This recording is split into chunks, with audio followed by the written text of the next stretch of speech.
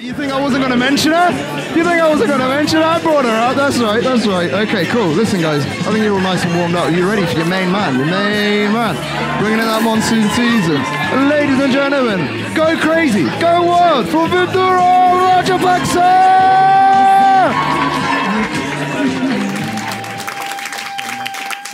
Thank you so much for coming. I hope you don't mind if I take a seat. It's been a long life, really. It's nice to meet all of you. I'm Vidura. I'm from Sri Lanka. I moved to the UK about 2 years ago, and since I moved here, whenever I'm getting to know someone and I mention that I'm from Sri Lanka, there's always a certain segment of the population that feels the need to tell me about their life-changing volunteering trip through Southeast Asia. You know, like an angel that fell from Europe, just building schools in rural villages because cheap labor is very hard to find in developing countries.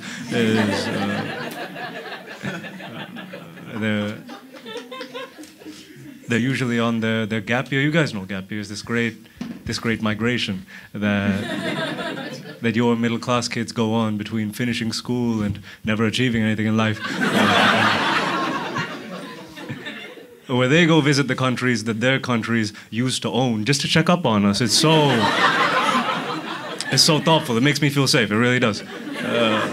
Who would feed the baby elephants? It's the Lord's work. It's beautiful. It's amazing. At some point, they always take out their phones and start showing me pictures of them and their friends traveling through Sri Lanka, taking selfies with little village children, which is fine, I understand. They're very Instagrammable children. I just always wonder, what would happen if, say I snuck into a primary school in London and started rounding up little British children for an impromptu photo shoot, just get them all in one corner, like, come on, kids, 1, 2, 3, Allahu Akbar, and put that on Instagram before the police show up. This would go terribly for me. Since I moved here, a lot of my friends are British, Sri Lanka, British, Indian.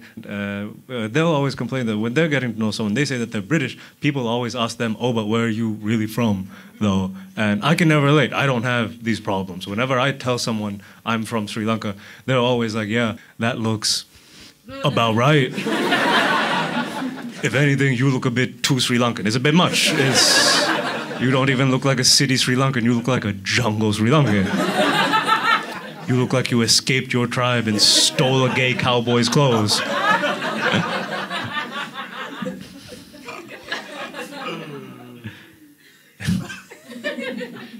Something I get the most often even is people like to tell me that I look a little bit like a chocolate Jesus. If I'm being completely honest, I don't even like this joke anymore. I'm just not successful enough to stop doing it yet. This is the reality of my situation. Also, isn't it more like historically accurate Jesus, though? I don't even mind. I just love the idea of millions of conservative Christians going to church every Sunday to pray to a brown socialist Jew from the Middle East. With a Mexican name?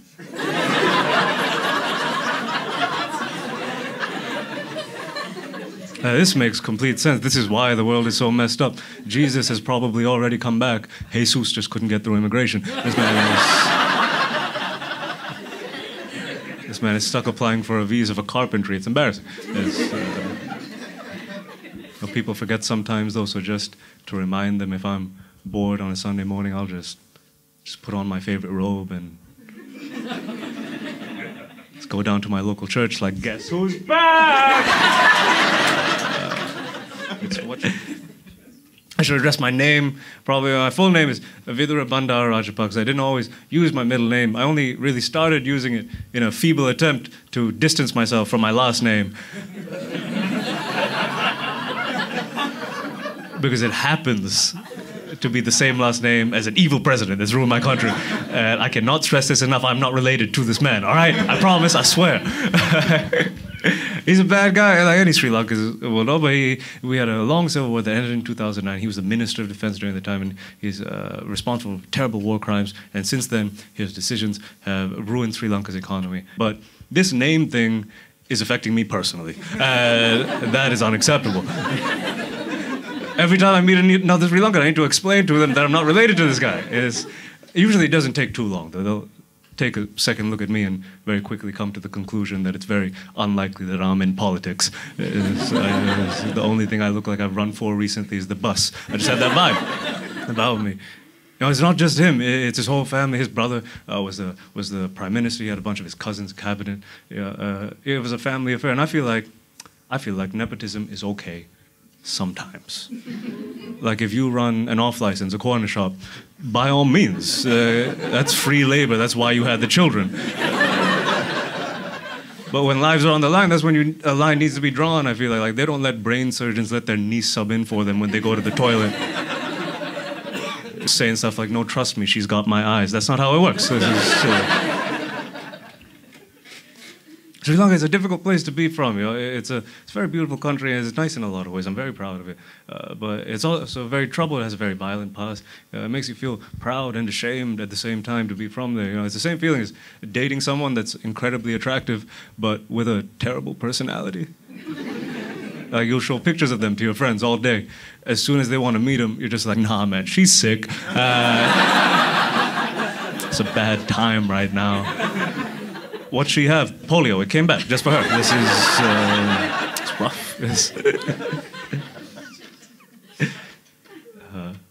difficult. I feel bad talking badly about it. I feel like immigrants from developing countries are like rappers that made it out of the hood.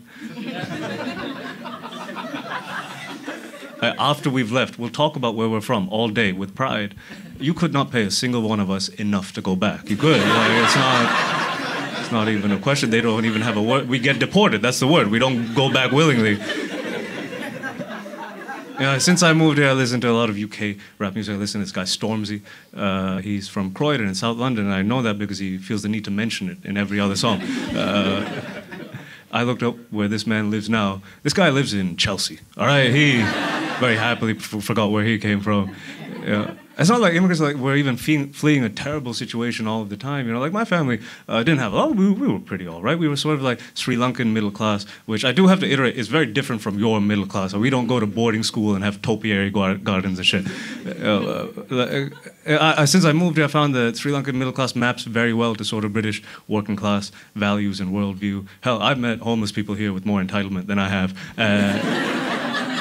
And that sounds fucked up, I realize. But I'll give you an example. I was leaving a supermarket recently, and I had my stuff with me, and I saw a homeless man outside. So I took out an apple from my bag to give to him, and I swear this dude looked me in my eye and said, "No, thank you. I don't like Granny Smith." But that's a beautiful thing. In a way, you should feel proud to live in a country where your most vulnerable people have specific fruit varietal tastes. That's amazing. I got them because they were on offer. Since I've been away from home for nearly a decade now, I was dating a lot since I first left home because, quite frankly, I also need material white people can relate to. I care, I really do. So I was on a first date a while back, and I swear the first thing this girl asked me was, "So, does Sri Lanka have buildings?" And she was kind of cute, so I just went with it. And told her the story of my childhood according to the plot of The Jungle Book. Like, I keep pictures of my dogs in my wallet. I just took them out like, so that's Mama. That's Papa. It was a very difficult time at home right now. Uncle Baloo's got the mange. It wasn't easy, but they worked real hard, so we always had the bare necessities. I'm sorry, you deserve better. That was in bad taste. The first place my family moved to, that's why my English sounds a bit American. My family moved us from Sri Lanka when I was about 5 years old to Piscataway, New Jersey, in America. They did eventually move us home to Sri Lanka after 4 or 5 years so we could actually grow up in a more developed place. But America wasn't all that bad. It has some things Sri Lanka doesn't have. It's part of why we moved. It has very, very safe roads, for example. It has very orderly traffic. That's something Sri Lanka, like most of the developing world, can't really say it has. Sri Lankans have very tenuous relationships with traffic laws. Sri Lankans treat traffic laws the same way America treats human rights. It's more of a suggestion than anything else. It's a self-checkout type situation. America's a very easy target these days, I really feel like. Rightfully so. But I don't quite like it, though, when British people, or Europeans even, make fun of America, because I feel like they're just doing all of the evil shit that y'all used to do. But they're better at it. And now you're jealous. That's the vibe that I'm getting. It feels a bit petty. It feels a bit resentful. I think you're better than that. And the UK isn't even that bad. You all have sort of accepted your defeat. But I swear, French people are the worst. These people are too proud of their own goddamn culture. They haven't done anything cool in like 200 years, and they're still going on about it.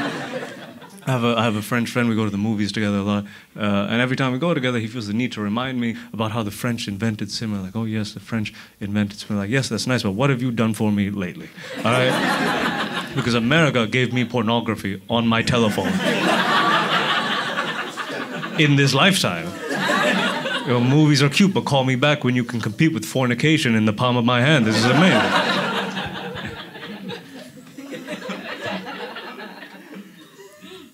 Now, people ask if moving to America when I was that age was difficult, but I was somewhat of an obese child. So if anything, going to America was like going to the homeland of my people. When I tell people I used to be a fat kid, they'll be like, oh, you must have been such a cute, chubby little child. Listen, nah, all right? It was a problem. I was so fat that my friends were worried about me, which is... If you know you're a young guy at that age, that's very unusual. Usually, if you're a guy at that age, anything weird about your friends make fun of. Like if you're a fat kid, your best friend will call you a fat fuck. You'll call him a retard. Someone else will call both of you gay. And that's how we showed love. That's how we used to bond. Outside of my friends, I got bullied. Though I was fat in the 90s, all right? There was no body positivity for me. Back then, being fat in the 90s is like being a straight white guy now. Nobody cares about your feelings. Everyone's just mad at you for taking up space. It was a problem. It was rough. There was no Lizzo for me back then. There was no beautiful, charismatic musician to reassure a chubby young man that I was indeed still 100% that bitch. It just didn't work like that. You know, worst part, though, was moving back to Sri Lanka after getting even fatter in America, because at least when you're fat in America, you blend in. My mother was always real nice about it, though. She'd tell me stuff like, you know, you shouldn't worry about all that. You should just do what you want and eat what you want. It doesn't matter what you look like. It doesn't matter what you look like. A very sweet lady. It doesn't matter what you look like. And as an adult, I can say that I have never been lied to so blatantly in my entire life. I remember losing the weight as a teenager, and people I already knew being nicer to me every time they saw me skinnier. It's like they could feel how much more oxygen was available in the room. I lost the weight very quickly. Very quickly, my mother got worried and forced me to go see a nutritionist who diagnosed me with anorexia and bulimia at the time. And I was very upset that this stupid lady found out my plan. I very much knew what I was doing. I was a stupid teenager, so I was on the stop eating diet. The anorexia, at least, was very intentional. The bulimia, not so much. What happened was I would purposely starve myself for so much for so long that I would binge eat. I would eat a lot very quickly. So quickly that I would feel so full that I'd throw it back up all by myself without having to force it out. I realize that sounds really sad and really fucked up, but you have to understand, in Sri Lanka, in a developing country, eating disorders, very privileged category of disease. Is getting a whole bunch of credit for something so many people around you are doing anyway, being hungry. It felt disrespectful. It really did. I'm sure every night I was retching into my toilet, there was a beggar outside listening to that bullshit like, this motherfucker. I felt disrespectful. I really did. I felt like a shitty Gandhi. Because this man wasn't actually poor. He was a well-educated lawyer that pretended to be poor to make the British leave in the only language they really understand, passive aggression.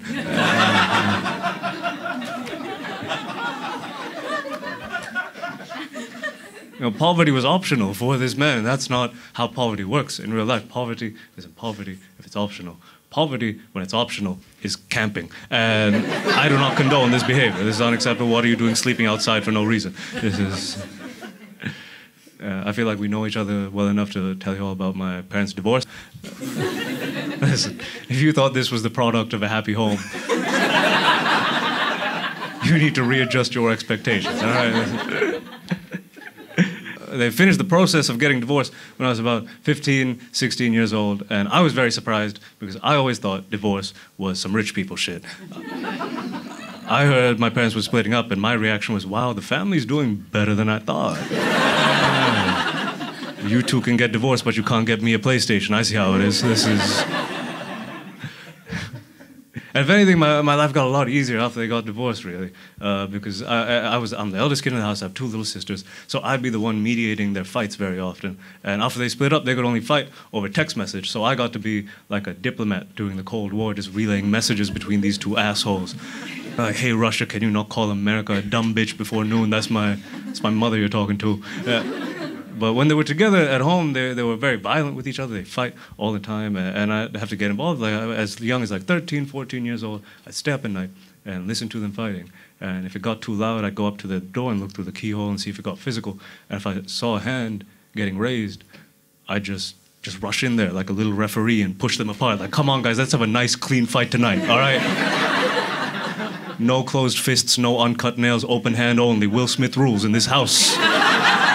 Show some decorum. This is silly. I always took my mother's side because I love an underdog. No, but mostly we had a much easier relationship at the time, you know, because my dad, I think any anger he couldn't take out on my mom. I was the only other guy in the house, so he took it out on me. He used to hit me a lot. It really upset me at the time. It still does. You know, I haven't quite forgiven him for it. I have a little bit more empathy for it as I've gotten older. You know, he was around my age, like only a bit older than me. He had 3 kids. He was dealing with a lot. I feel like a grown man doesn't hit a kid half his size because everything's going well for him in life. Well, people do strange things when they're having a hard time. If I'm having a terrible week and I see a flock of pigeons just minding their own business, I'll just check if the coast is clear and chase them around for a little bit. Assert my dominance over nature, you know. And it wasn't too bad. My grandmother always lived with us, so whenever my dad would get at me, I would run through the house into my grandmother's room and hide behind her and wait till he came in and give him the finger from behind his own mother. I felt very powerful. And a part of me is happy that I had both of those influences growing up. I feel like anyone that ever amounted to anything had someone in their childhood that made them feel very special, and that was my grandma, and someone that made them feel like a piece of shit, and that was my dad. I don't think we would have ever heard of Michael Jackson if his dad, Joe Jackson, didn't treat him terribly. Because you know who Joe Jackson was nice to? Tito. And half of you are wondering who the fuck Tito is. That's my point exactly. It got a lot easier after I hit puberty, though, because then I grew to around his size. I feel like any son that's had trouble with a violent dad remembers the first time you blocked his punch. That shit feels amazing. You feel like you're in Dragon Ball Z. You just block that shit. And then the thought crosses your mind like, oh shit, I can kick this old man's ass. And then you remember that he still pays for everything in your life and you let him continue. I was like, oh shit, Wu-Tang is right. Cash does rule everything around me. This is very irritating. That's why since I was a kid, I've always viewed having some money, financial independence as freedom, in a way. Like if I could get a job and get out of Sri Lanka and get away from this guy, I'd be safe by myself. You know, I can't wait to have so much money that I forget where I came from. That's where I want that amnesia money. I want that Priti Patel money where I turn my back on my people altogether.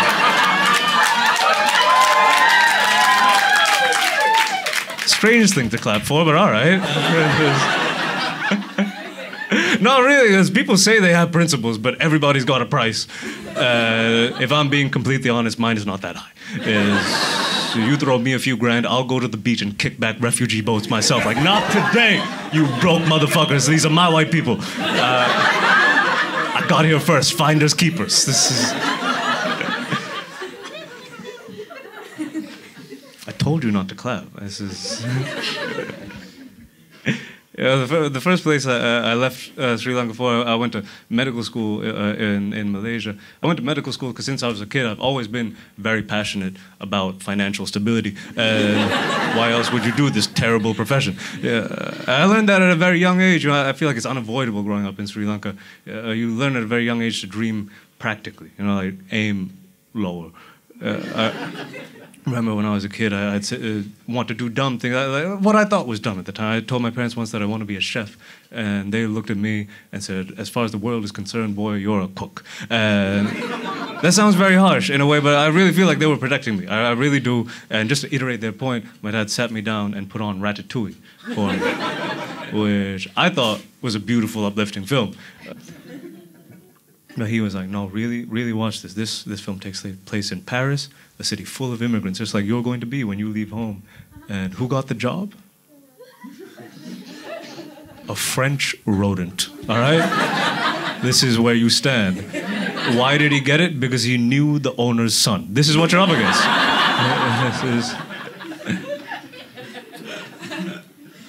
That's an important lesson to learn at a young age. I feel like some people's parents lie to them and tell them that they're special and they can be anything they want to be and it'll all work out. And that's just not true. That's how people leave the house thinking they're going to be a CEO and are disappointed when they end up a project manager. You know, like musician, barista, DJ. That's...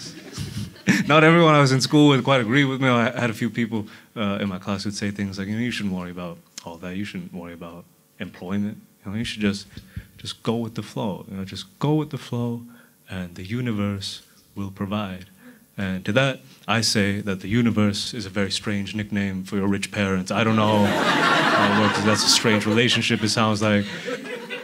I envy them, though. I wish I grew up with money so I had this sort of level of confidence where I could just say dumb shit with enough charisma that it sounds profound. You know, I want to do things that contradict themselves and feel okay about it. I want to do things like be vegan, but do coke every weekend because cows' lives are very important. Colombians, not so much. Apparently, this is...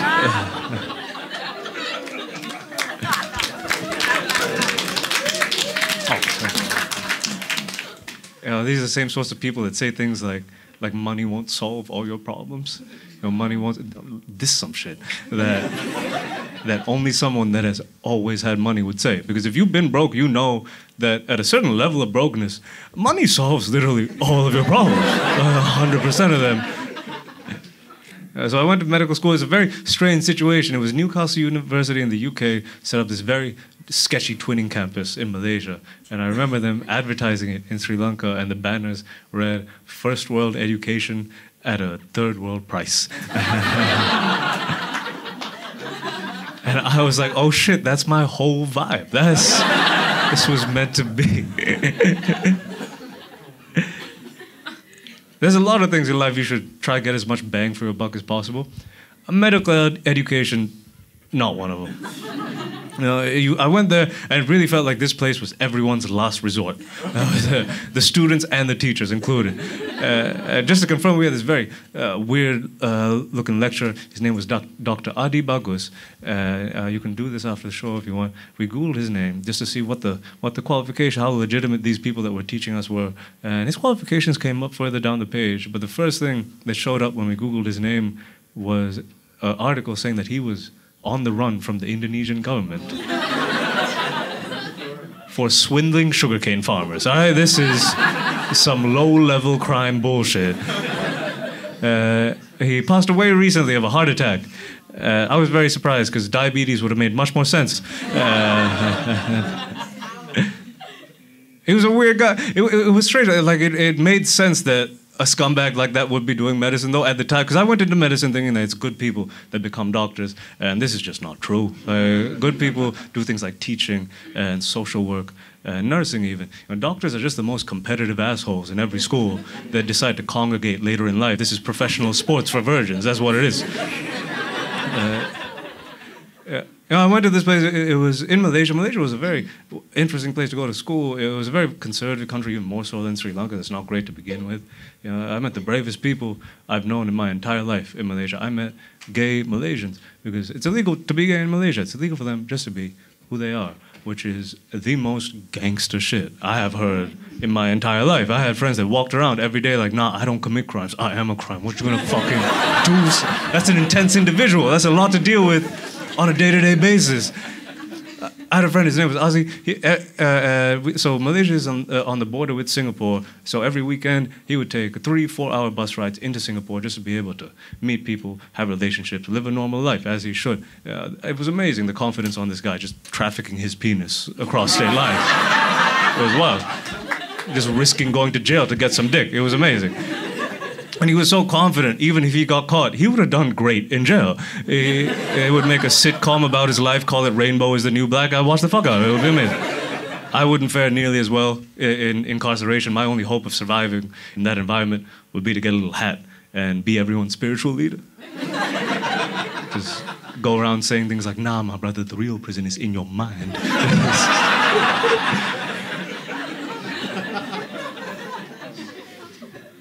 4 hours on a bus to get some dick. I must say, that must have been some truly amazing dick on the other side of that border. At 4 hours on a bus, I don't have 1 hour on a train dick on a good day, all right? I'm not being modest, I'm just aware of how averagely endowed I am. You know, my dick is like a white basketball player. You know, he's not the biggest guy on the team, but he tries real hard. He's got strong fundamentals, and most importantly, he loves the game.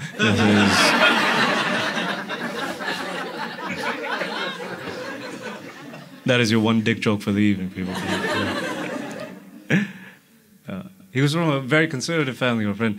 So now that he was away from home, he'd just say the wildest things, completely out of context. I think just because he felt free to do so for the first time. Like, we'd be having dinner together as a group, and he'd just randomly say something like, you know, I like Chinese boys because their little dicks don't hurt my asshole. And that was a lot. I didn't know how to take that. Like, is it homophobic if I think that's racist? What are the rules in this situation? How does this work exactly?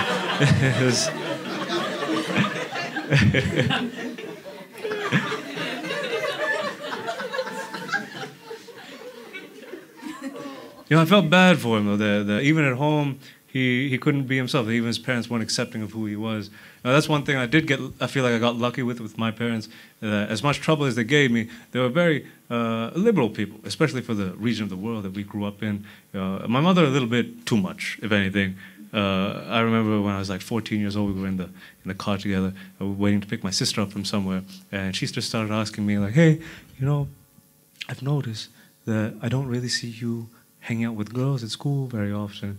And I was just like, leave me alone. I have nothing to tell you, because I very much knew why this was the case. I played the flute, and my sport of choice was archery, all right? I was not doing myself any favors.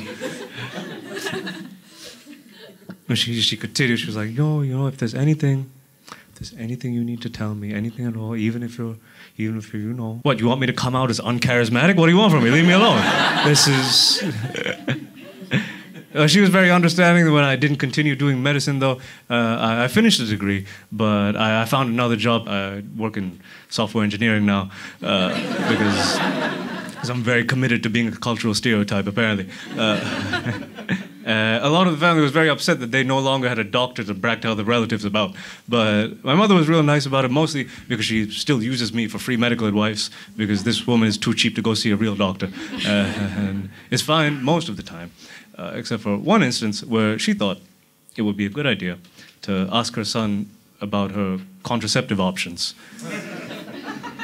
Because boundaries, what are those, you know? The subtext of which being a mother asking her son, hey son, I want to start fucking again. I need you to help me do this safely. Listen, if this is what progress looks like, I don't like it, all right? I want nothing to do with it. No, I just went along. I went into doctor work mode in my head and just took a full medical history from her. And she has a family history of venous thromboembolism. So my mother's on the copper coil, people. This is definitely breaking my Hippocratic oath, but also that's for paying customers only. This is public domain now. The first place I left Asia to, and then more as an adult, I got a job in Germany, in Berlin, in Germany. I moved there as an immigrant. But I didn't know German, so a lot of the friends that I made were English-speaking expats from other developed countries. There's a very subtle difference, you know, between an immigrant and an expat. You know, the easy way to say it is that immigrants are brown and black and expats are white. But that's too simple. It's too simple. It really is. You ever met a Polish person? They get sad too. It is. you need to ask someone why they moved to a place to really know. You know, an immigrant will say something like, you know, I moved here because I got a job, or I was trying to get out of a bad situation back home, and I just wanted an easier life for myself or an easier life for my family. And an expat will say some shit like, I just heard the vibe was really chill. Just some nonsense like that with a big smile on their face. Fuck.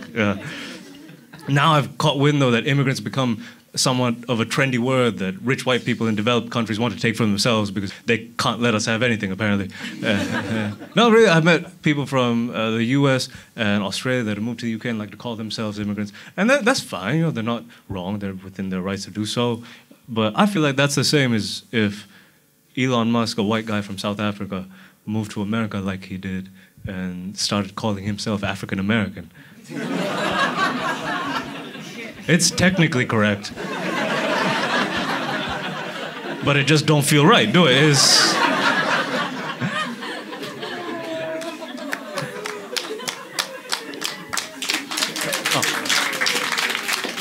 Now, you can tell talking to people. I remember soon after I moved to Berlin, I was out just trying to make friends. I didn't know a single person in this goddamn country. I met this guy he was from Sweden. And we got to talking, and he was like, yeah, you know, Berlin is really nice, so vibrant, so multicultural. It's another thing about expats, they like to have black and brown people in the background, but not be friends with any. We're like houseplants, we add to the atmosphere, you know. And it's so vibrant, so multicultural. That's what that means. But the water is very hard in Berlin. And I just moved from Sri Lanka, all right? This was the first time in my life I had heard of the concept of hard water. You know, I thought the categories were drinkable and not drinkable. I just met the guy, I was trying to make a new friend, so I just went along with it. I was like, yeah, man, I get it. Oh, I can relate. The water is very heavy back home, too, because we got rocks in it, you know, same, but different.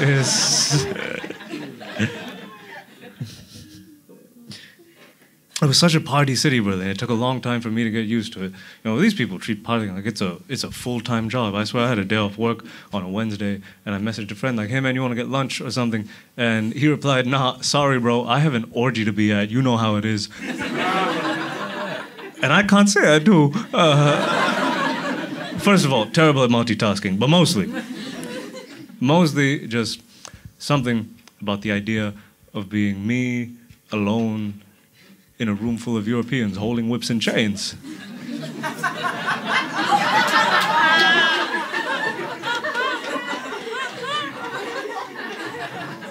Just historically speaking, I did not feel like it was the best life decision. But he was very nice. He tried to convince me to come along anyway. He was like, come on, man, it's on a boat. That's even worse. Wow.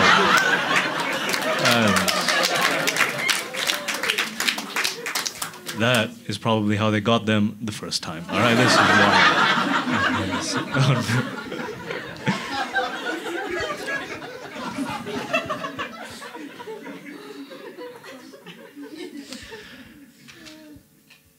So I went.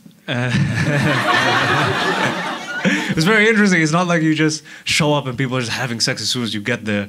I remember I went into a dark basement type room, something like this. There were just Germans marching in unison to techno music around me, and this was supposed to be a good time, apparently. You know, I just went along with it, but the only problem was that I just hate this music so much. Its lack of rhythm offends me on a cultural level. You know what I mean? Electronic music is nice when you're on drugs, but also everything is nice when you're on drugs. That's what drugs are for. But then I looked around and I realized what had really happened here, why Germany loved electronic music so much, and I was impressed. I realized that Germany heard that the rest of the world thinks that white people don't know how to dance. So they decided to make their favorite kind of music something you don't need to dance to. This is genius. This is what Europe has done for centuries. Whenever they're losing, they don't get better, they just move the goalposts. Electronic music is just the Winter Olympics of music. That's what it is. They thought they were good at sports, and then they started letting black people compete, and we're like, nah, we need snow immediately.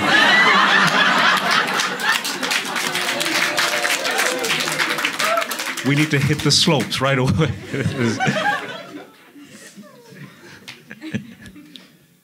It was a real fun place to live, though. It was a very easy country to live in. By far, the most difficult part about living in Germany were the Germans. They are really the worst. If they could all just leave, it would be... No, they were just very rude, and it's something I'm not used to. You know? But I came to respect it after a while. I came to respect it because I know now that rude people are the sign of a strong economy. That's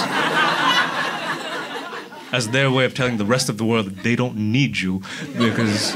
I say Sri Lanka, for example. I meet people that visit Sri Lanka and come back all the time, and they'll tell me how beautiful. Well, they'll say it was so beautiful, such a beautiful place. But more than anything else, the people were so lovely. They're the nicest, kindest, most hospitable people I met in my entire life. And I'm just thinking, yeah, that's because they need your tourist money, you idiot. Our kindness is a hustle. All right, that's what it is. If we were half as nice to each other as we are to tourists, I would still be at home.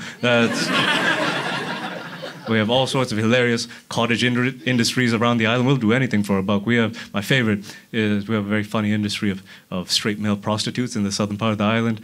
They're called beach boys. You'll find them in the south along the beach. First, you have to look for like an older European divorcee. You can't tell someone's a divorcee by looking at them, but you can, though. You know, like there's lots of linen and flowy scarves. That's the vibe.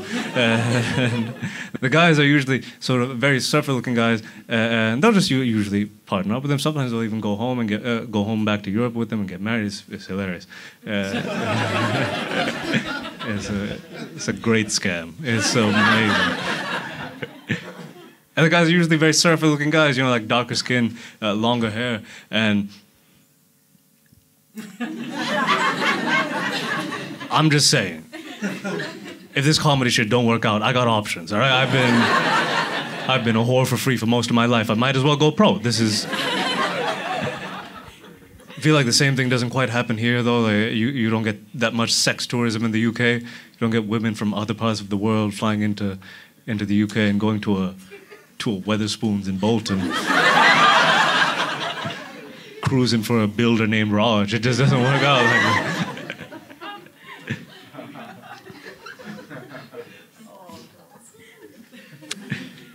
I started doing comedy there, and that was really nice. You know, this is really the first thing I've done in my life that I feel like is for me. The only problem was it was exhausting. I still work a full-time job. I was at the time, and I work all day and do this at night.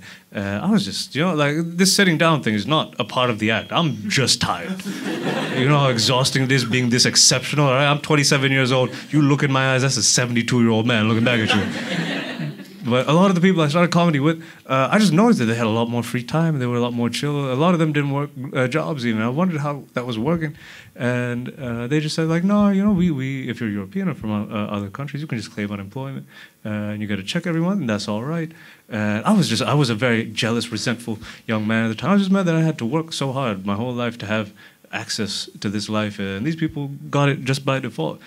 So much so that I looked it up, and apparently Berlin had a 10% unemployment rate. 10%, that's 3 times Germany's national average. And then I was wondering, how is this even economically possible? Like, who's supporting all of these people, some of which are choosing not to support themselves? And then I remembered that 60% of my salary that wasn't actually my salary. I was like, oh shit, am I supporting these European kids' dreams? Is this a reverse Angelina Jolie situation? What is happening? You know, I understand that high taxes are a big part of the reason that life in a country like that is so nice, but a warning would have been cool. You know? I remember the day I got my first paycheck there. I read the first line with the total amount, and that was more money than I had seen in my entire life before that point in one place. And then I read the second line about how much they took away, and realized that in one day I had more money taken away from me than I'd ever seen in my entire life before that point. It was very conflicting. I didn't know whether to be happy or sad. I felt like I'd been blindfolded and given the greatest blowjob of my life, and later found out it was by a raccoon. I didn't...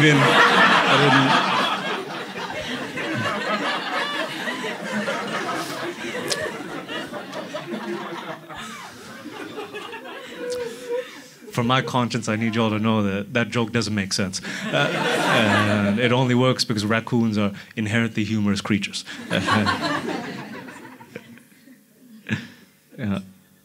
I was dating a lot when I was there. German girls were far more practical than I expected. This one girl, we got together towards the beginning of winter, and she broke up with me towards the beginning of summer. It turns out she was just in it for the body heat. That's not even the worst one. This other girl, she was real smart. She was getting doing her PhD at the time, writing her thesis. I used to like her a lot. She used to ask very interesting, insightful questions about Sri Lanka, about my culture, about where I'm from. And it made me feel very special until I found out she was writing her thesis in South Asian studies. And I found it. I found it, and I read it, and everything I said was referenced to native number 4. How many? How many innocent ethnic men had this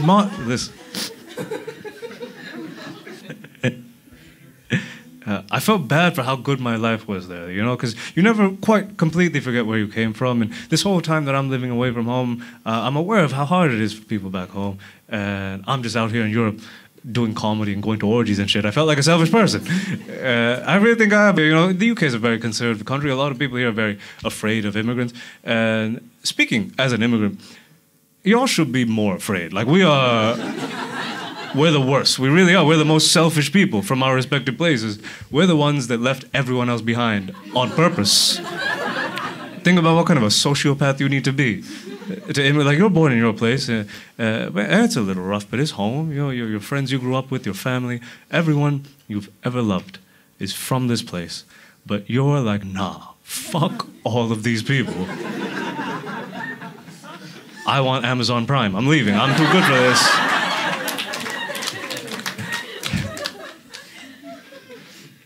You never quite forget completely, though. Like you, especially with Sri Lanka, you get consistent reminders. You know, like I remember in 2019, I got a call from my mother on what I thought was a random Monday. She had a very solemn tone in her voice, and she told me that there'd been a terrorist attack in Sri Lanka the day before. It was on Easter Sunday, targeting multiple churches around the country.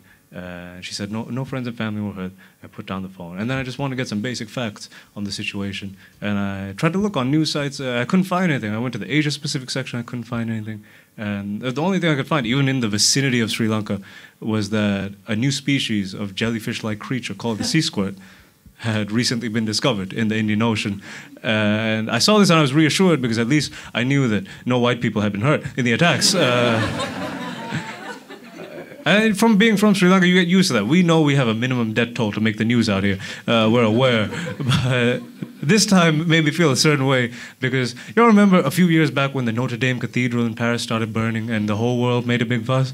That was just a few weeks before these bombings in Sri Lanka. It made me so angry that on one day, multiple buildings, hundreds of people were killed and thousands were injured, and nobody cared. But a week before that, a European building, no people, just building.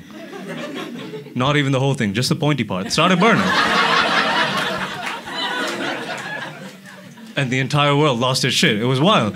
I looked it up a month later, and apparently the cathedral had raised over $2 billion for its restoration. Billion with a B. And Sri Lanka, this various efforts, had raised a few $100,000, which isn't nothing, but it just shows you what people's priorities are. You know, instead of possibly touching the lives of hundreds of children, they'd rather help restore a building where hundreds of children probably got touched. It's a bit conflicting where people want to... I'm always worried about that one. It was real sad when this happened, though, because the war ended in 2009. There was nearly a whole decade of peace, and then this happened, and it started sort of sparking racial tensions in the country again to the extent where now we have militant Buddhist terrorists back home. These men have no idea how stupid they sound. It's very off-brand. Like, I was raised Buddhist. I still consider myself Buddhist. It's a very chill religion. It's mostly just some bum's high thoughts translated into profound-sounding nonsense. You know, like one of our core tenets is that all life is suffering, and you escape this suffering by detaching yourself from your earthly desires, which is just a very fancy way of saying, like, yo, shit happens, bro. Like, just let it go, man. Just go touch an elephant. It'll be fine. Relax. Just...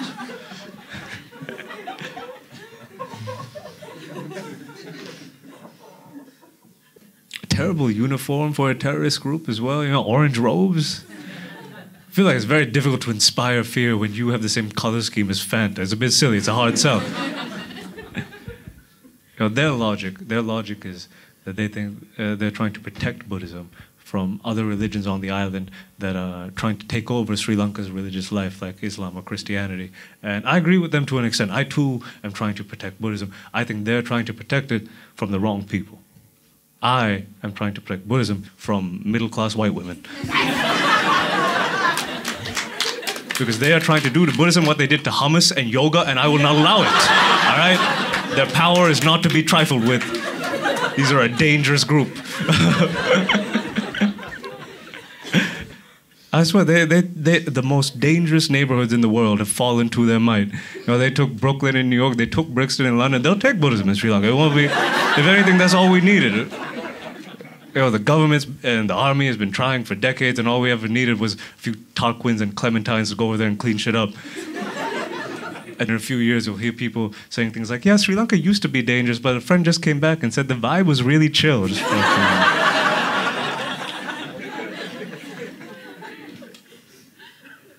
Buddhist, it bothers me, though. It really does. Like, how are you even going to be militantly Buddhist? Like, you were just really, really chill?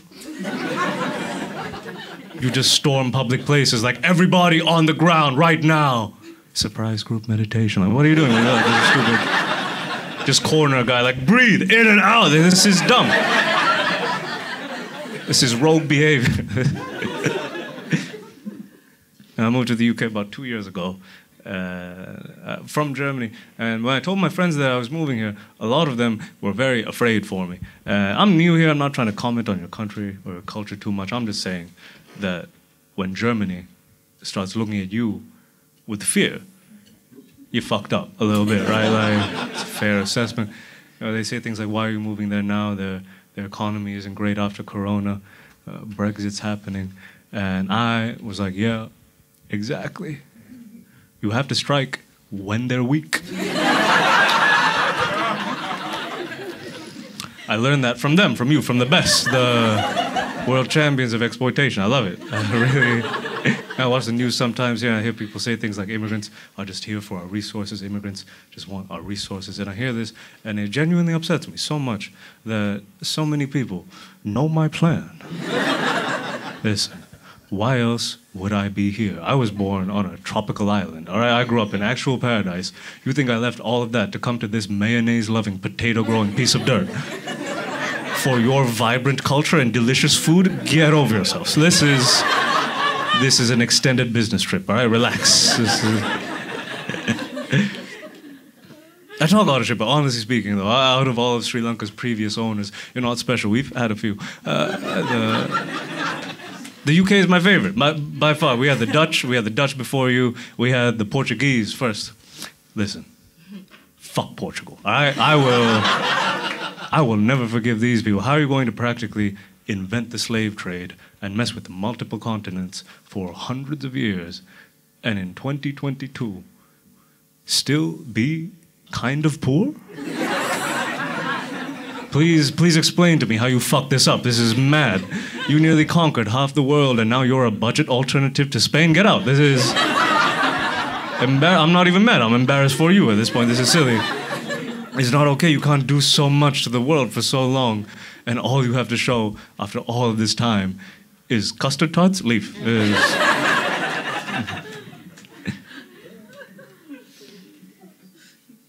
I feel like I've lived in the developed world for a bit too long, though I know for a fact that I have, because I've caught anxiety from you people. This is your malaria, apparently.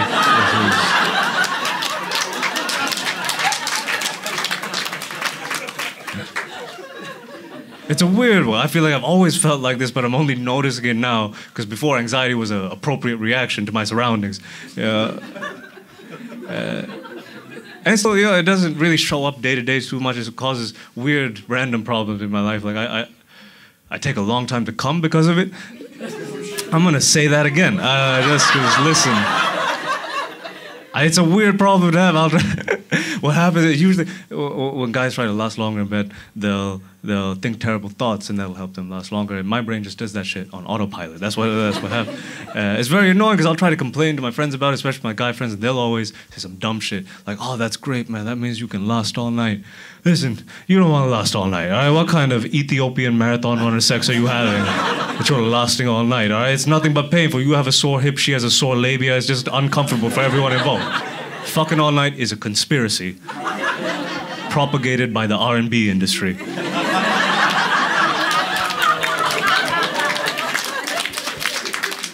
To make us listen to that terrible music past the early 2000s. What, you're going to take advice on your love life from Chris Brown, really? I know he's got a lot of his, but he's also got a lot of his. You know, I'm not proud of that one. I'm sorry. I am a little bit, though. I tried to find a therapist. That's what you're supposed to do when you're feeling like this. Look, this stuff is expensive. I looked on the NHS. They had a long wait list, and even when they gave me a time, it conflicted with my day job. So I looked for private options, and it was like 50 to 200 every session. You go every week, there's 200 to 800 every month. I have a decent job now. It's still a lot of money. I feel like a lot of the people touting the benefits of therapy are getting a little help from the universe to pay for this shit. They say you can't put a price on your mental health. Yes, you can. This is the price. This is enough for me to not live with roommates anymore.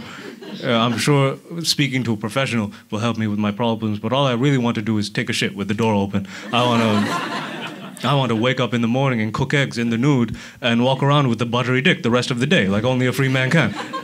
Well, I'm supposed to give someone rent money so they can tell me that it was all my parents' fault? Hey, I know, all right? I put thousands of miles in between me and them. That was not an accident. A part of me feels like I should, though, make some time and budget aside for it. Only because I've caught the feeling that my dad's developing emotionally more quickly than I am, and I refuse to let this man win. Like sometimes he'll send me messages on my birthday, or sometimes even randomly. It's disgusting. And saying nice things too. I'll read them and like be saying things like, you know, I love you, and I want you to know how proud I am of you and everything you've achieved. And I'll be reading this shit like, this old bitch has gone soft. Like I'm the mean one in our relationship now. You know, I'm trying to do things to soften myself. I went on my first like real holiday by myself earlier this summer. I went to Portugal.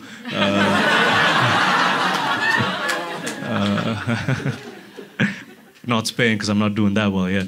You know, it is strange. I feel like I don't need to be this angry anymore. I feel it myself changing in small ways. Though, like I moved to the UK, to South London at first as an immigrant, because I wanted to pursue comedy more seriously. And then earlier this year, I moved to East London because I heard the vibe was pretty chill.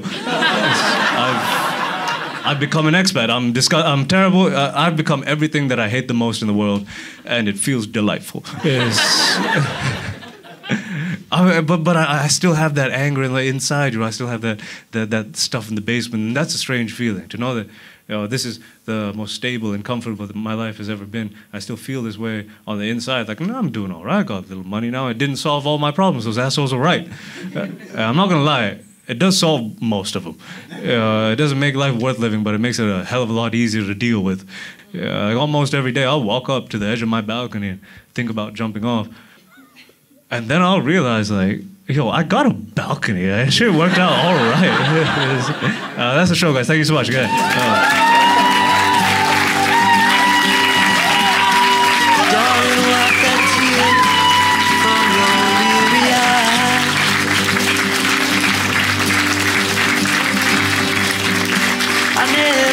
To hurt you, never meant to make you cry. I just keep on from myself. Lord, I just keep